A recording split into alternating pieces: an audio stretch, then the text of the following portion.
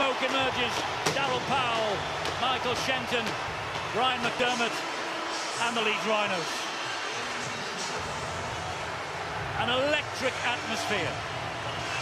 It is this moment that makes every player's hairs on the back of their neck stand on end. I thought it was a really interesting season actually, because many of the teams that you'd usually associate with big, massive Super League teams like Warrington, Wigan, St Helens for a large part of the season probably weren't at their best and weren't performing in the way that we usually see them.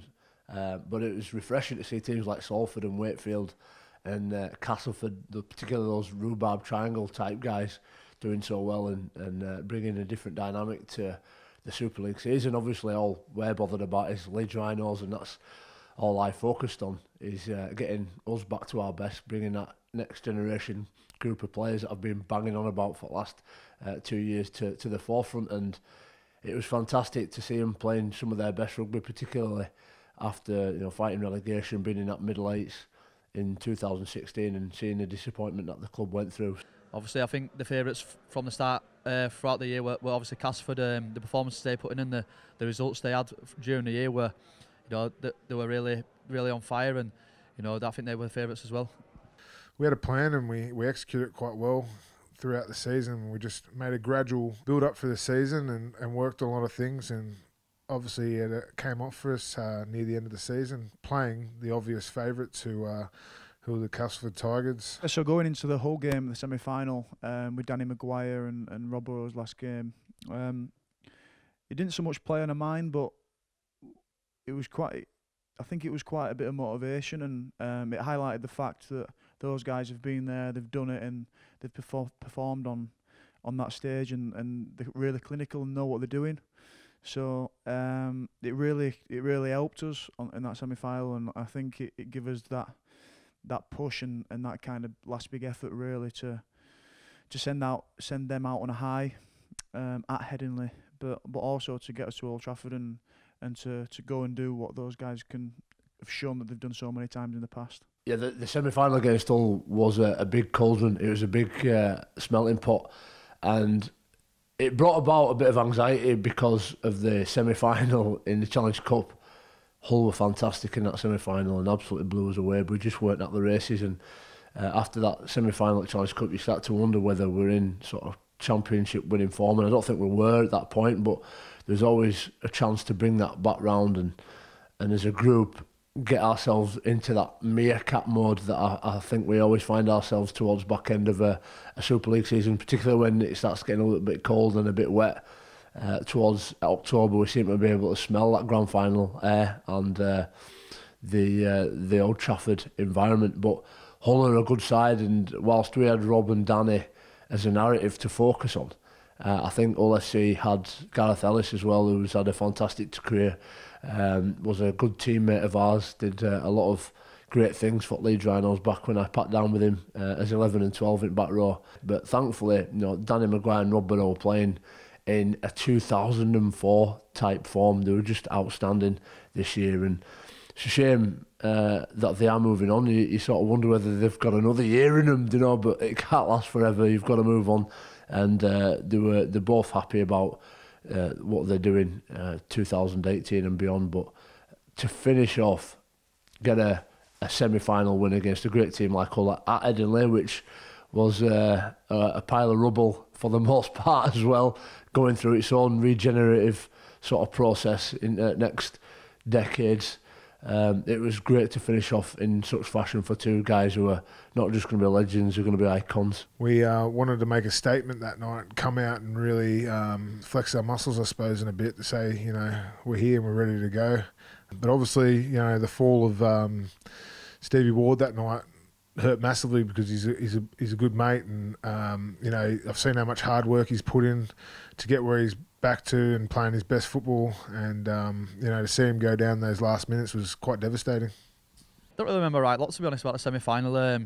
Obviously it was a massive game, and I think it seemed to go pretty quick until the last 20. I think until we were in front, then it seemed to drag, and I just remember kept looking at the time, and I thought 10 minutes had gone and it were only 2 minutes had gone and stuff like that.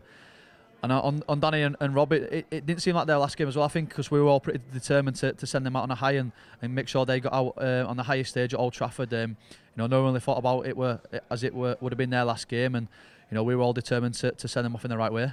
Oh, when I scored, I was absolutely buzzing. I just remember as soon as I scored, I threw the ball in the crowd, and I just remember Ollie grabbing hold of me and saying, calm down, there's still 20 minutes left.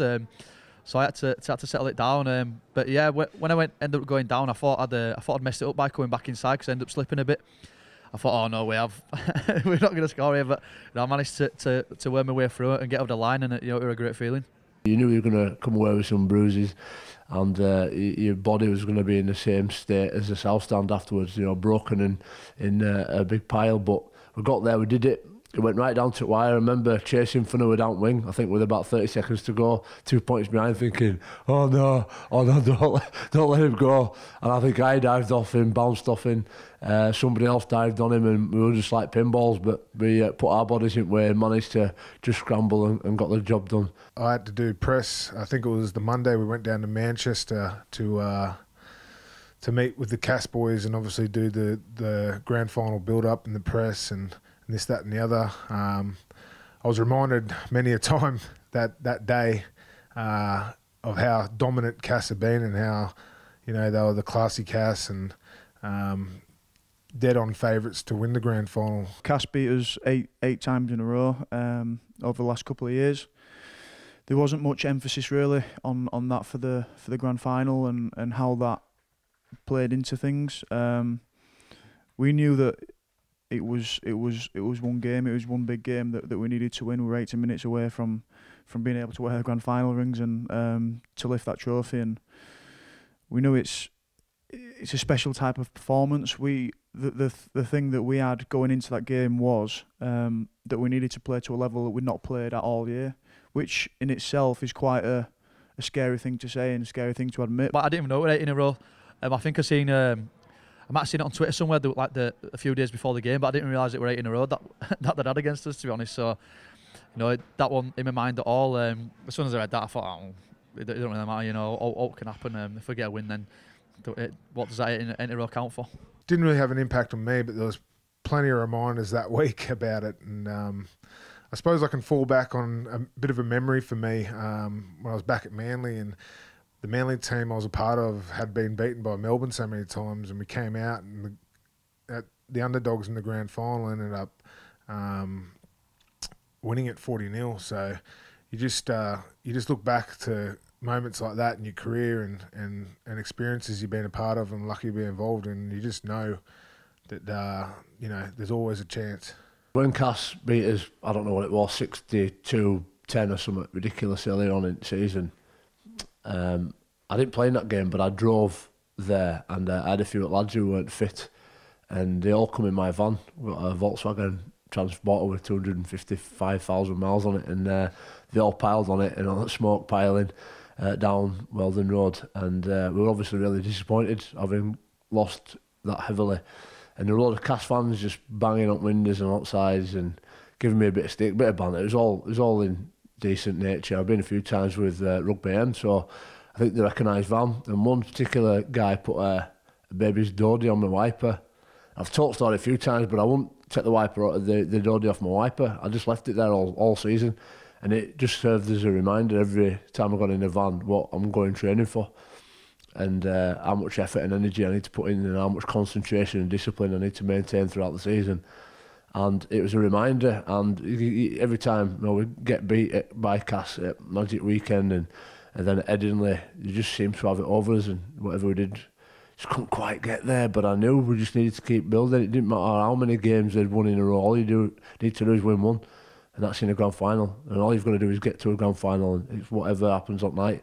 And having been there so many times, having had the experience, knowing that Danny and Rob were finishing, seeing the group of young boys who had matured so much in the last sort of 12 months, we knew we had all the ingredients to go there and perform on a big stage. Got some big stage players, you know, some internationals, people like Adam Cuthbertson who thrive in those types of games and those types of environments. So it was about getting there, and we got there, which is the main thing. And then the week building up, you know, I think we were the underdogs, and even the people that wanted the best for us probably didn't quite believe in the head of heads that would win. I think in the heart of hearts, they had the faith. The boys certainly did. Unfortunately, my Dodie got stolen from my window wiper about a month before final, so I didn't have it there as a reminder, but I didn't need it anymore. You know, it'd given me that reminder all season. I think somebody from Bramley, I live in Bramley, had nicked it. So there's definitely a baby in Bramley right now with a Dodie that's been on my wiper for 18 months, sucking away.